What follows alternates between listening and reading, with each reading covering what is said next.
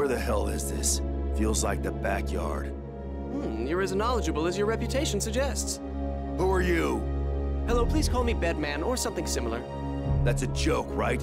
I'm guessing this is your weird dream world? You mentioned my reputation. That suggests you're not working alone. The Conclave?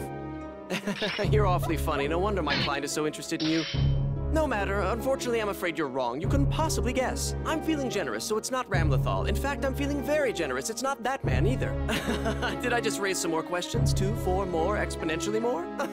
Oh, I'm sorry. To be frank, I'm a bit nervous. After all, even if I go all out, I may not be able to break you. That word break, being unable to break you being unbreakable, that strikes me as arrogant. All things have a beginning and an end, but unbreakable suggests that an object has flouted those laws, discarded its natural limitations. Culture, civilization, everything humankind has created, even the idea of God, destroy the laws, destroy the things the laws allow.